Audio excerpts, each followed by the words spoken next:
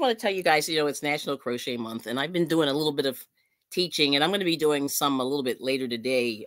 My local library, I have a couple libraries, but the one that's really close to me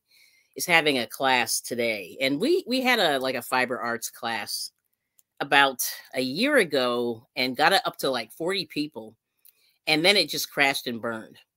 And so, as part of National Crochet Month, is that they want you to come out and like meet with people, bond with people over crochet, teach crochet, learn crochet, all those things. And so today, I my group that was 40 that fell to zero